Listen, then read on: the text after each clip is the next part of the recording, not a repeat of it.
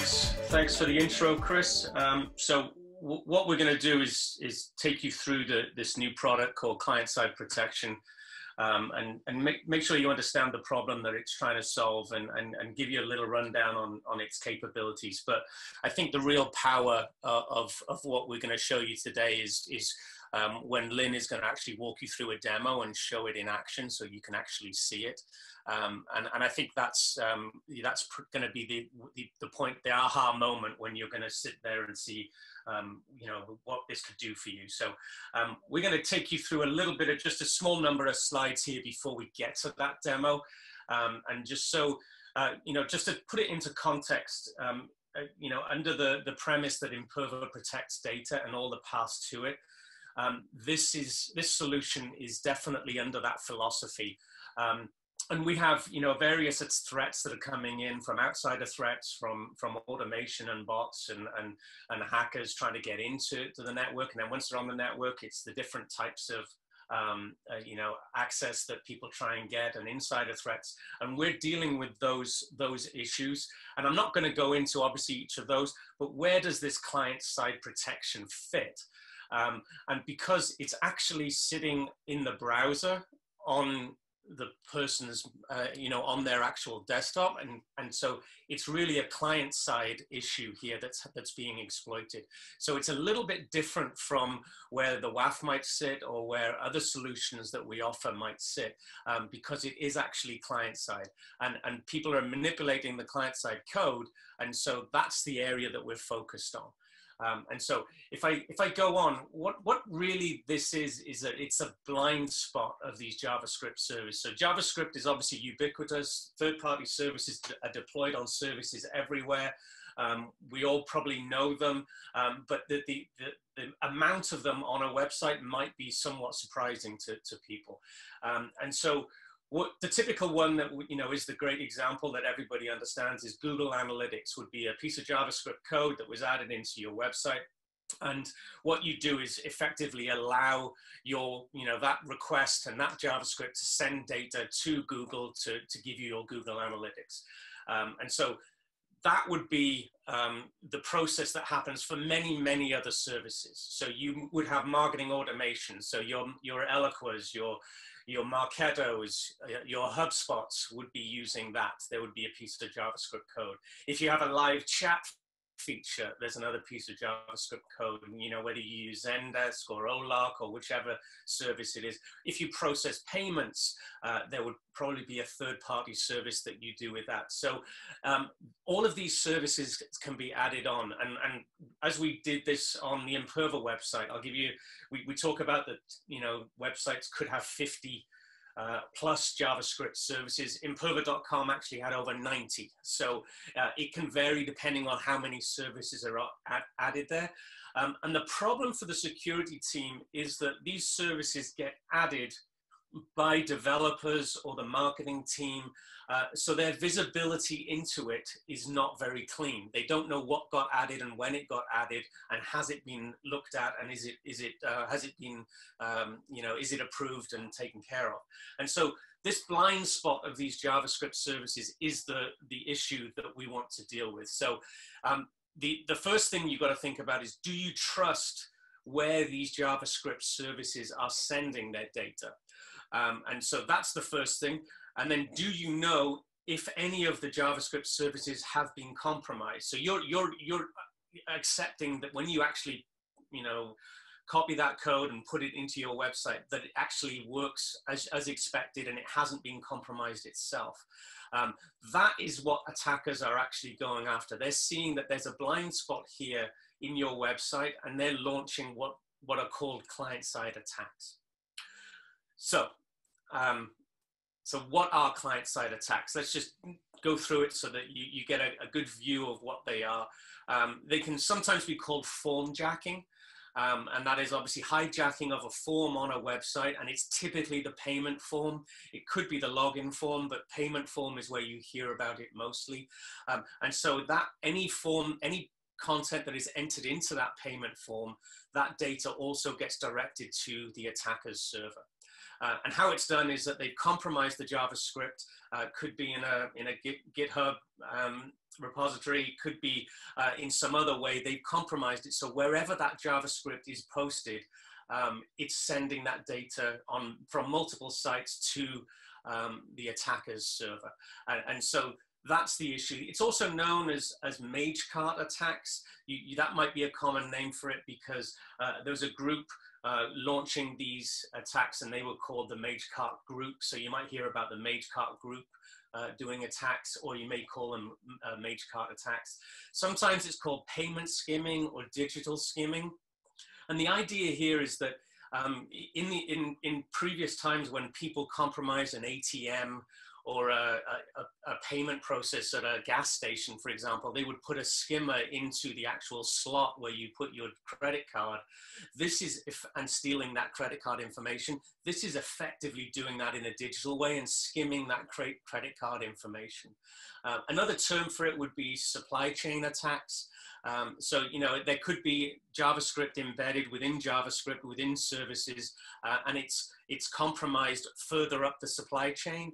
So it might not be the actual payment process that is a service, JavaScript service, that's been compromised. It might be something that's embedded in that from another service. So sometimes they're referred to as these supply chain attacks. And if you can compromise anyone up that supply chain, you might be susceptible to these attacks. Another one is JavaScript skimmers. So all of these would be classified as JavaScript attacks, client-side attacks. And so I just wanted to make sure that you understood the basis for when you hear about this in the press. And so typically you hear about client-side, you hear about Magecart, and the attacks are popular and they are growing and they're getting more and more attention. And there is even government warnings on them. And so I just want to make sure that you're understanding where this fits in the landscape when you hear about these compromises and these attacks that are happening. And so let me explain a little bit more about what it is and what it does. And as I said, you know, let's talk about the example that is the most common that we see is the payment form. So somebody entering their credit card information into the website, that payment form has been compromised. So that JavaScript code that is in there has been compromised in some way. And what it's done is it's sending those third-party services, as I said, to whatever JavaScript code is in there. And what you've got is authorized connections. You're expecting it in this example here to go to Google, to go to Marketo, Zendesk, and Magento. But what happens if that third-party payment processor is compromised? And what happens is that, and this is why it's a blind spot, is that the customer who is using your website and putting their credit card in there doesn't actually see anything different. They think that the payment has been processed and they don't see anything that looks odd to them. The customer who is serving up that website also doesn't see anything because they do get a payment process. So everything works normally. But what happens in the meantime is that a copy of that data is sent to the attacker. So it's sent to a server elsewhere, and it completely bypasses any of the web application firewall that you might have in place, the API security you might have in place. It's bypassing that because it's going directly from the client side directly to the attacker service. So all of those other security features are not helping solve this problem because they're seeing that there's a way of exploiting this JavaScript code. So that's why it's important to understand that some of the security solutions that you have in place don't see this kind of attack, and unless you have a specific client-side protection like the one we're talking about from Imperva today. And so when we talk about it, if you think about it, it really is about the data, and effectively it's a mini data breach over and over and over again. And because it's a mini data breach, it's not stealing millions of records, it's just stealing record one at a time every time it's processed through a form. There are compliance problems from any data that's stolen. And so I've put the three options here, the typical ways you should think about the data, but the one in red is the one that I think everyone understands and is the one that's far more prevalent than the other two. That's why I've highlighted it in red. So skimming the payment information, so is the use case that is the most dangerous here. Any company that processes the payment with a credit card, what they're looking for is obviously credit card numbers, expiration dates, CVV. So any industry that has a process where they process a credit card is vulnerable here. It's not just, you know, one industry, it's across the board, anyone processing a payment. And then there's skimming credentials. You can imagine that this is a way of getting inside an account. If I can compromise the login form and steal those credentials, then I can go back and go into that account and compromise whatever may be there in there, you know, whether it's health information or financial information, credit card information, order something. So skimming credentials is another use case of doing this. All I need to do is, you know, go back into the account after, and I know that those credentials will work. And so that's another use case. The third one, which is a bit more involved, but you can imagine that there is rich information if you can compromise forms on government websites, such as, you know, where people process driver's license or apply for things from government organizations. They would be putting more PII or social security information into those kinds of forms. So you could build a profile on it. And so that's another way of using this information if you can compromise a website in that way. But I will say again, just as I close out on this, the one on the left, the skimming of payment information, is where we have seen the majority of activity in this, and that's where you hear about most of the attacks. And so one of the biggest attacks that was out there was British Airways faced a record-breaking fine, 230 million under the GDPR for a breach of 500,000 records from one of these attacks. So it certainly is getting a certain amount of attention depending on how, you know, what data is compromised and the compliance issues that are in play. So when I sort of look at this and I try and make you understand it, how it fits in the Imperva world, like I said, there's the client side here. This is where this new product is. The CSP here is the acronym for client side protection. And so that's where it sits in terms of how you should think about it logically. You can see where our cloud WAF is, our advanced bot protection, DDoS, where our WAF gateway is, where our RASP solution would sit, and then deeper into the database where our database and DAM, our DAM products and CDS place. So you can see that we're way outside on the network here on the client side. And that's where this product works. You do need the cloud WAF for client-side protection to actually function. So the cloud WAF has to be deployed. That's one thing that I think it makes sense for everybody to understand. And what we have is sort of four things that hey, it does. Sorry? Edward, quick question for you. Sorry. Yep. Let me try to read this question. How attackers will compromise particular application JavaScript?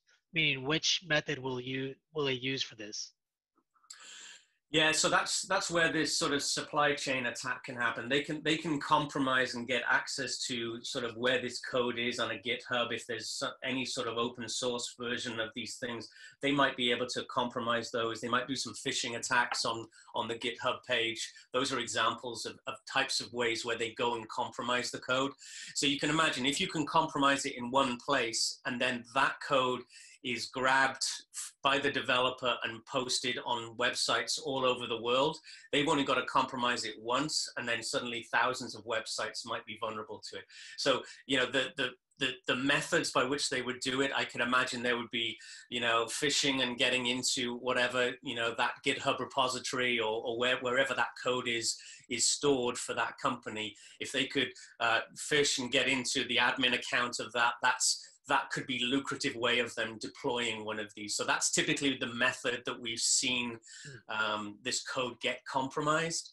But what we're saying here is we have a solution that even if that does get compromised, you don't suffer from the issues of it, because obviously that's not the person who deploys this code on their website. They can't deal with any protecting of where that code is living and where it's being compromised, they can make sure that it doesn't contact any services that it shouldn't be contacting. And so that's what the product is going to show you now when I show it to you. Okay, Hope that answers the question, but if there's anything more, Lynn, that you'd like to add to that, Yeah, just another example of a way that we've seen the applications actually get compromised is through the S3 buckets being used, getting compromised. And in April of 2019, there was, I guess you can call it like a campaign, where one of the Magecart groups were automating the process of actually scanning to see if there are any misconfigured S3 buckets, to see if there's the credentials are like available in the code, or if it just was misconfigured to not actually be protected properly.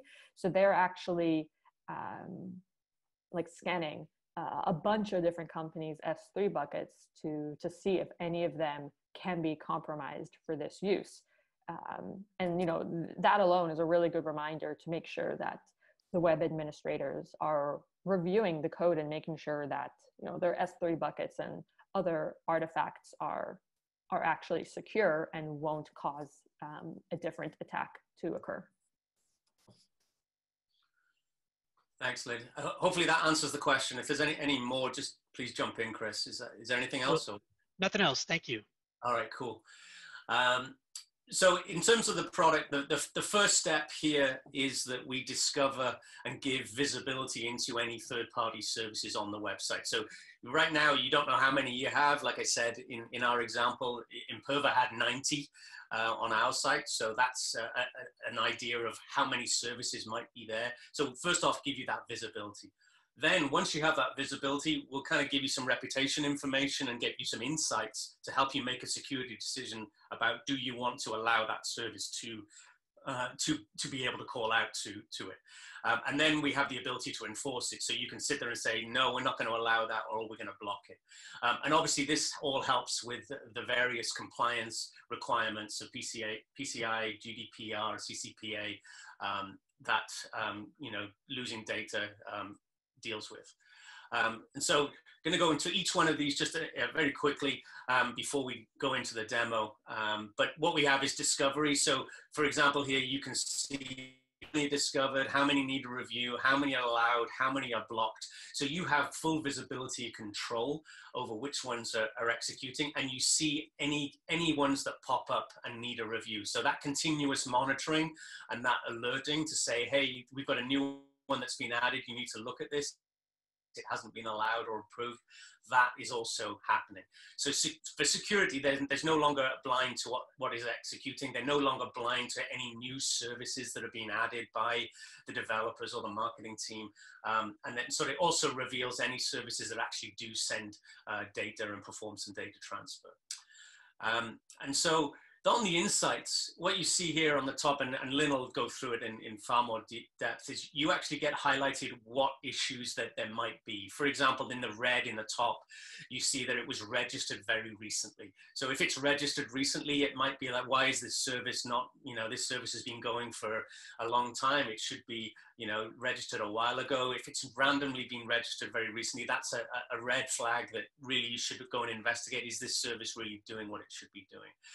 So it really does sort of give you domain registration dates, validity of the SSL cert, what resources are being requested. So you get that insight into the reputation of the service to help you make that decision as to whether you want to allow it or block it. And it allows you to go and investigate it further. And I think that's the key part, is the control is now you actually can see something and go, that looks wrong. Let me go and do some further investigation. And then you can make that decision. So you're not wasting your time trying to find the service. You've actually got a list of all of the services that are there. You can now go and investigate them. And then there's that control. And one of the things that obviously is clear here, if you look at this, it's a one-click mitigation. It tells you, do you want to allow it? Do you want to block it? Does it need approval? You get alerted. And so you have that control over each individual service. whether you want it to be, to send the data to where it's going. Because that's the bit you don't want to happen, is sending the data somewhere it shouldn't be going. So you want it to be going to Google. If it's Google Analytics, you don't want it to be going somewhere else. That's the example here. And so, and then finally, the deployment is easy, but as I said earlier, and I just want to make sure that we made it aware, if you have, you have to have the Cloud WAF, the Cloud Application Security platform, but once you have that, it's easy deployment, one-click configuration. There's no changes to your code required. It won't break your website. It works out of the box, and because it's in the Cloud WAF, it doesn't add any additional latency. So those are some of the benefits of deploying our solution in tandem with the Cloud WAF that we have. And so that's the overview of the product. I'm going to hand over to Lynn now and get her to take you through the demo. And so I'll stop sharing. Is there any questions for me before we hand over to Lynn, and while we allow her to grab hold of the screen share? Not any specific questions, and maybe this is just out of curiosity for people that might not know. Is it, and maybe it's something Lynn will show, but you mentioned that Imperva had like 90 JavaScript codes or whatever on the site, and is it as easy as, hey, if you have the Cloud WAF product and then you get this product, you turn it on, and then it just kind of scans to see all the JavaScript codes, and it tells you what they are, or what does that look like? Or it is not something that happens, the moment you switch it on. It's not like a code scanning solution. I'm jumping ahead of you there, Lynn, but what it does is that it over time, and as more people use your service, so if it's got if you're an unpopular website, it starts to uncover more and more services. So like we said, when we did the Imperva one, within 24 hours, we had the 90 services identified. And so it's one of those things, the more traffic you have, the quicker you see services, the less traffic you have, some services may not be activated and seen until that somebody actually uses that service. So that's something that, I think but it's pretty immediate coming out. The process starts, but services will be unveiled the more and more traffic that uses them. I hope that's exactly what I was looking for. I was just curious more so than anything. So it's pretty cool. All right, Lynn, can I hand over to you? Do you want to start sharing there you are. I see you're sharing your service. I see your screen. So Lynn, over to you. Thank you, Edward and Chris, for that great introduction. Hello, everyone. So to start off the demo, I wanted to show you this website. So this is a very simple e-commerce website that we have created for this demo. You can see at the top, there's like a login page, and there's some pictures of images of different products that can be purchased. So this is a very simple e-commerce page that can stand in for any of the more complicated websites that you all have. On the right-hand side, I pull up the network tab in the developer console, so you can see all the different services that are actually running on this application.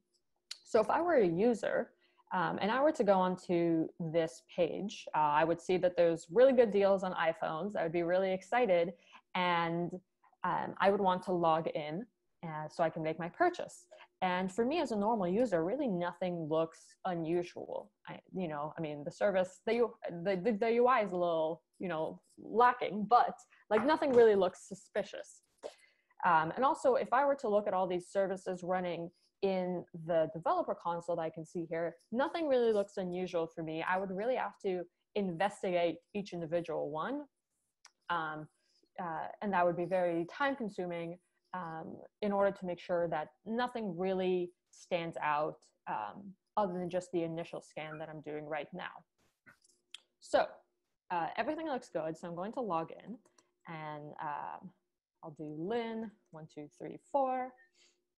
I'll submit, and I was able to log in. As a customer, I'm happy, and now I can continue my journey to purchase this iPhone. In reality, what we did is we added one service that is actually skimming the data. And for the demo, we made it very obvious. So we made this service called ismage.com that's actually skimming the data. In reality, what these hackers are doing is that they are registering and creating domains that look very, very similar to the actual name of the company that they want to attack to make it even more difficult to figure out. So let's say instead of an L, they would use like an uppercase I, or they would just add like a deb to the end of the domain. They're really trying to make it very difficult for the users and for the security team and development team to be able to catch these changes. So what you can see now, if this is ismage.com, it's that service. And if you go here, you can see that my username and password has been skimmed and stolen to this external service. And this is exactly what's happening in real life. They are either adding JavaScript services that are skimming the services, or they are compromising an existing service that's going to skim the data and hope that they don't get caught. And you can see, how much analysis you would really need to do in order to catch something like this. So you can see why these attacks can really last for so long. So now what I'll do is I'll hop over to the console so you can see what client-side protection actually looks like.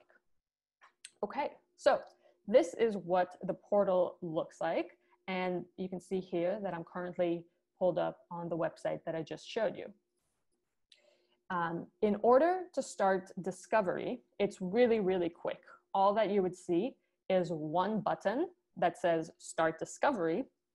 And once you press that, this is what you will see. So the website starts off in monitor mode. The purpose of this mode is for Imperva to start injecting the header that we're using to actually get visibility. Chris, I see you unmuted yourself. Is there a question? Oh, you're so good. It's so funny.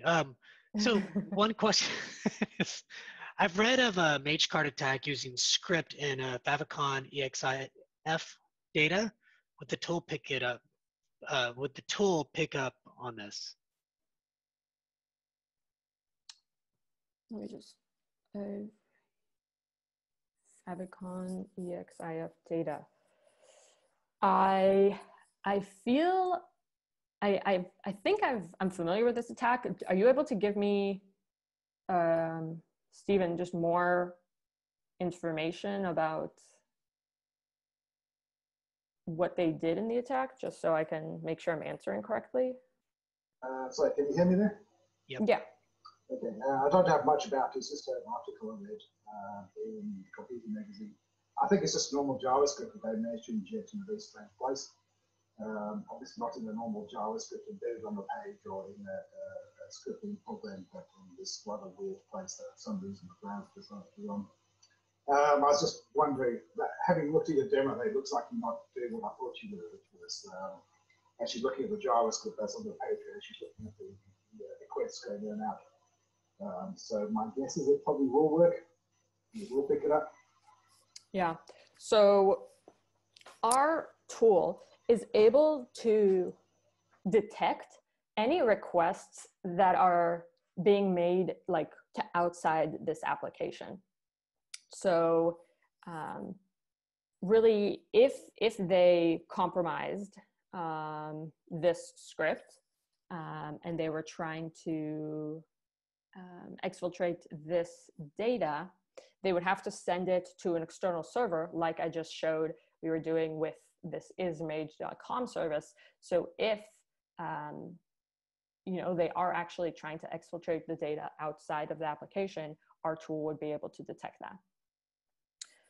Yeah, because what we're really doing is we're looking at the requests that are being made.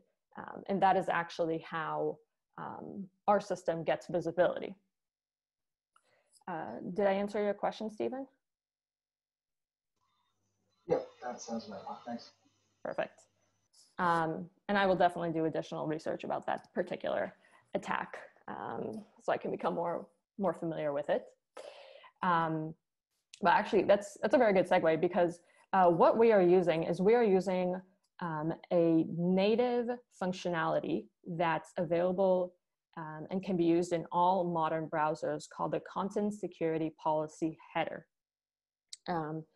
And using this header actually allows us to have like, we have not seen any latency or any websites breaking, like what can occur when JavaScript is being used in a solution.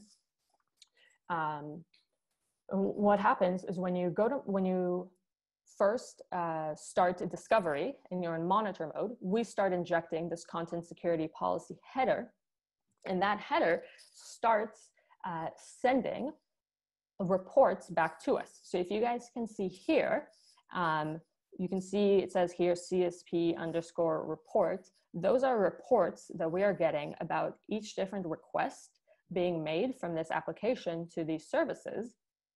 And our system takes all of these reports, parses them out, and uses it to give the user visibility into all the different services that are making these requests. So you can see here, this is really the first portion and very important. It's the visibility to what services are actually being used on your website. So when you start off, you know, you need to review all your different services, and from there, the user can decide if they want to allow or to block these different services for making requests further. And that really is the second main purpose of the monitor mode. It's to give the user time to actually start analyzing all these different services. And this is really where the second portion of the visibility comes into play, because like Edward said, we give you visibility into each of the different services so that you don't have to go and do a lot of research, either by talking to the development team or doing a lot of research online to try to figure out what are these services actually doing, who do they actually belong to, and if there's anything suspicious. So here you can see some additional information that we give the user. So we give the user like who is the owner of this domain.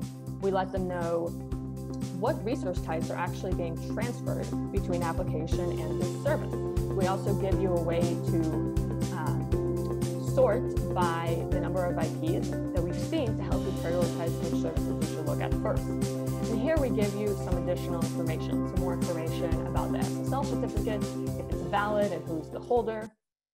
We give you additional information like if we have classified it, that means it's more a more common one. Here you can see this one does not have a trusted SSL certificate. So this is like a very visual warning for you that something is wrong. Here you can see some additional. So this domain has hidden their domain owner. That could be an indicator like why did this service decide to hide it? Is that possibly malicious? So really, we try to give you as much insights as possible so that you can make as informed of a decision as possible about whether each service should be allowed or not. We also have like filters where you can see you might want to analyze all the ones that are making data requests first. And we also give you search functionality to make your analysis process a little easier. Now, if I want to learn more information about ismh.com, I can click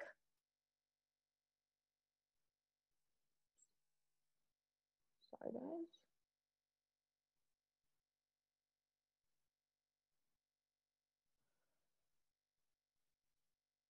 The beauty of demos. This happens every time, so no worries. Yes, I will go talk to the platform team. There we go. Okay, sorry about that, guys. So I clicked on View More button for ismh.com, and now I can see even more information about the service. So you can see here when this domain was registered. The reason that this insight was added because we've seen in a lot of attacks, they're using services that were very recently registered because they're creating domains to use for specific attacks. Like I said, they're actually naming and creating each different domain to match the website that they're trying to attack.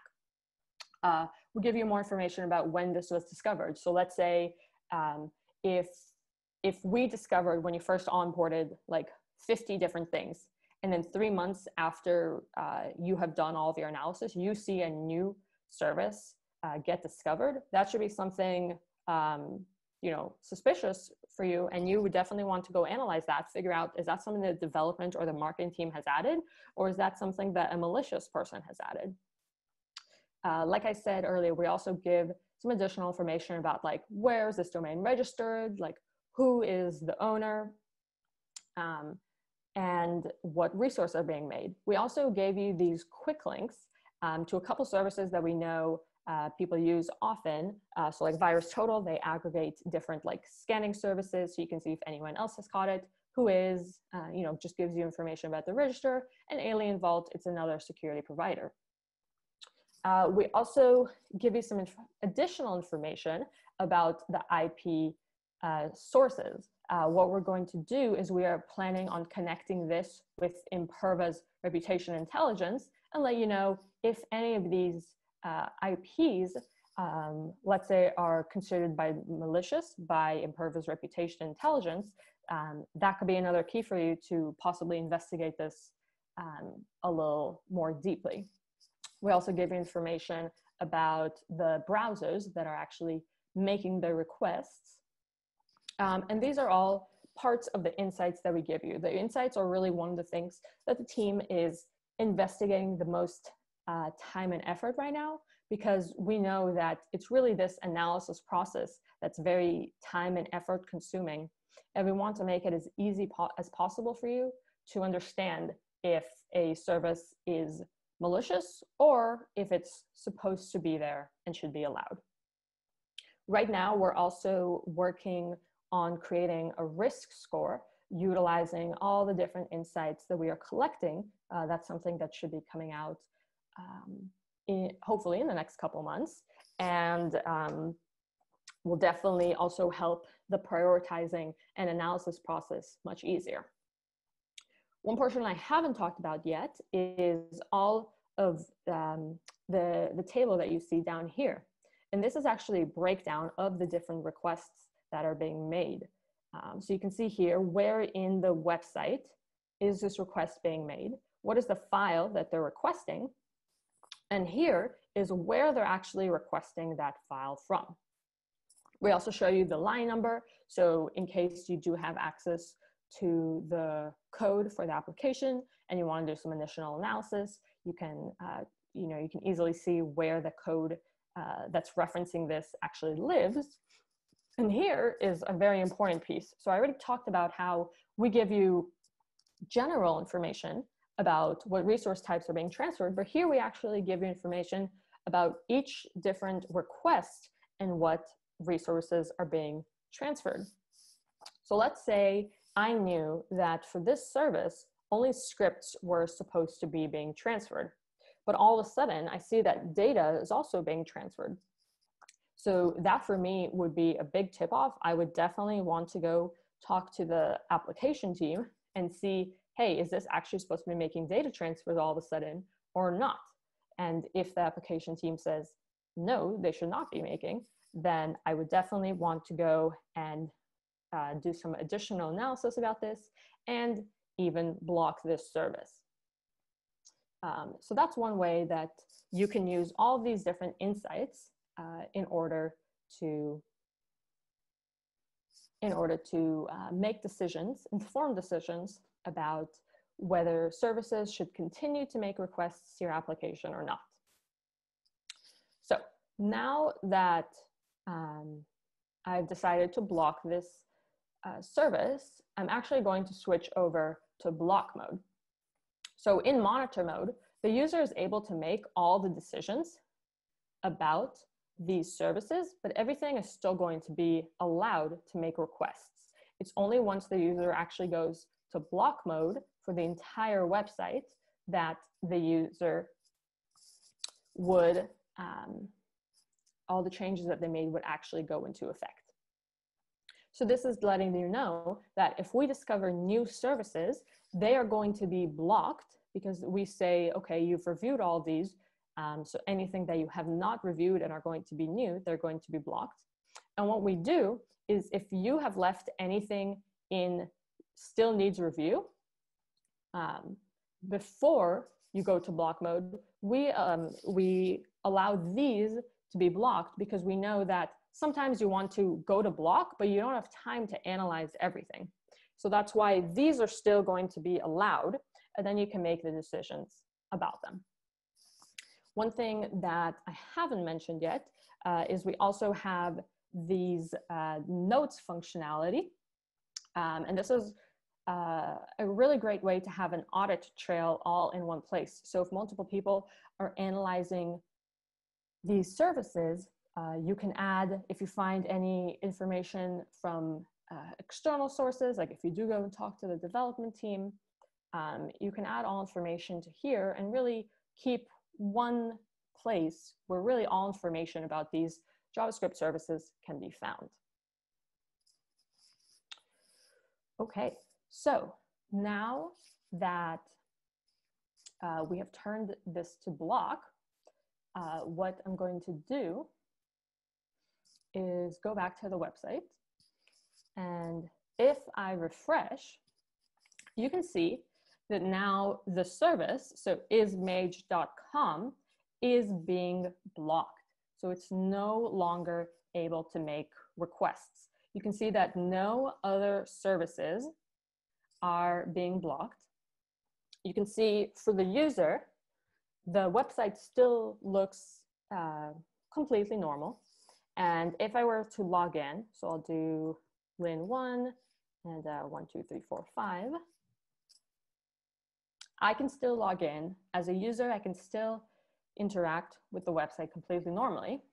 But now, if I go and refresh, you can see that the additional username and password of Lynn1 and 1, 2, 3, 4, 5 do not show here.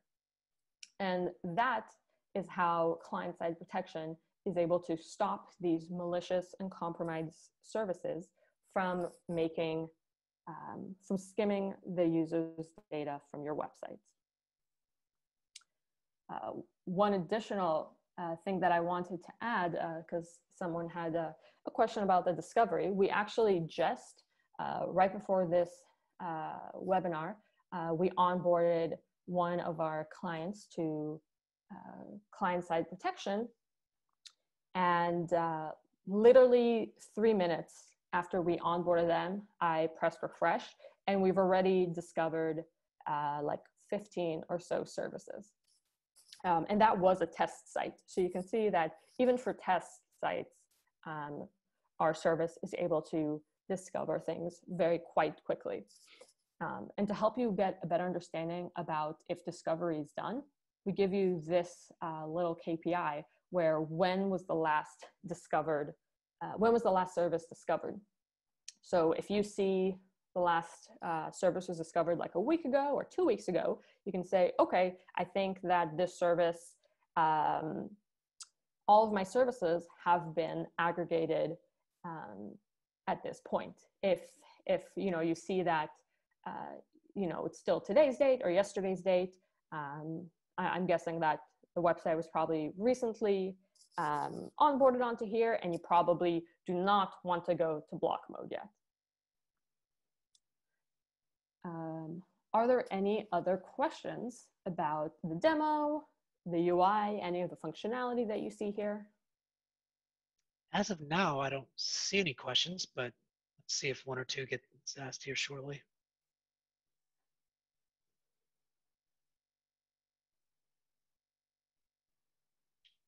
No questions as of yet. So. Okay, so we really just had one. Oh wait, we do have a question. So does this use script hashes to detect changes to scripts? So we don't leverage hashes yet. I know what you are referring to. That is something that we have on our roadmap, and we definitely want to add. But at this point, we we have not implemented that functionality yet.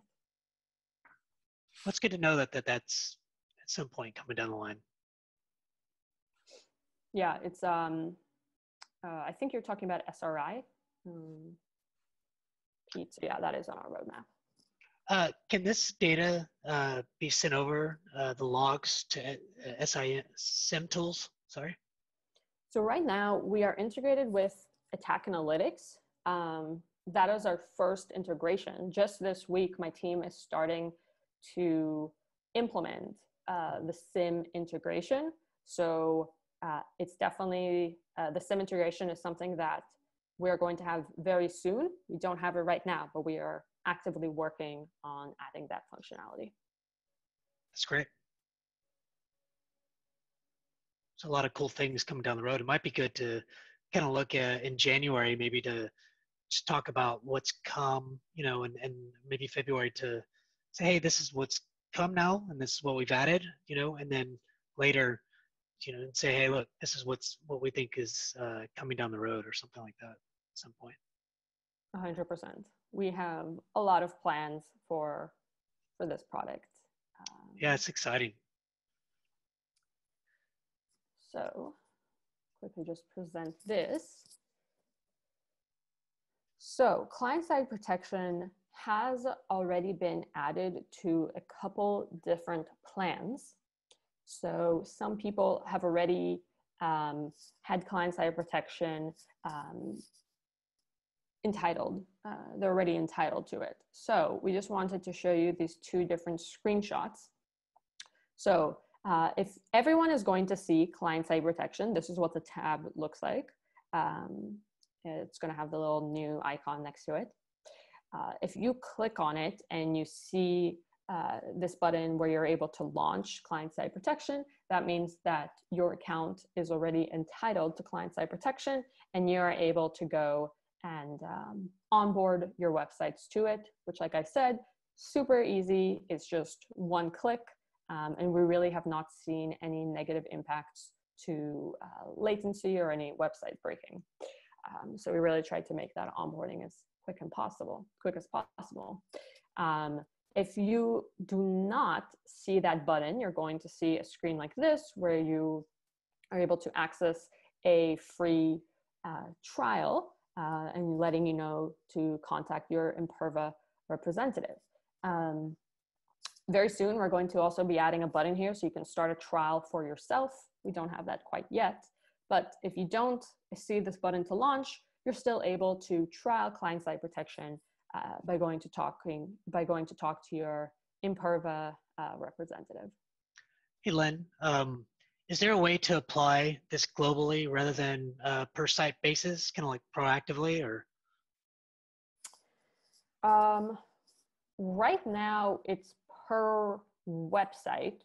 The reason for that is because we are injecting a header, we wanted to make it like a very active, you know, like action that the user actually has to do in order, you know, to confirm that they do want to inject this header. If we do hear that people want to turn on client-side protection just to onboard, like, you know, 5, 10, 15, multiple websites at once, that is definitely something that we can look into. Technically, I don't see any problems for it. But right now, it does need to be one by one. Yeah, it'd be interesting to, you know, some of our guys or someone get a GitHub tool, you know, go to GitHub and maybe create something that can do that. I've seen that on some of the stuff on Cloud WAF. So I don't know. But yeah, if I hear more, I'll definitely send them your way on that. Thank you.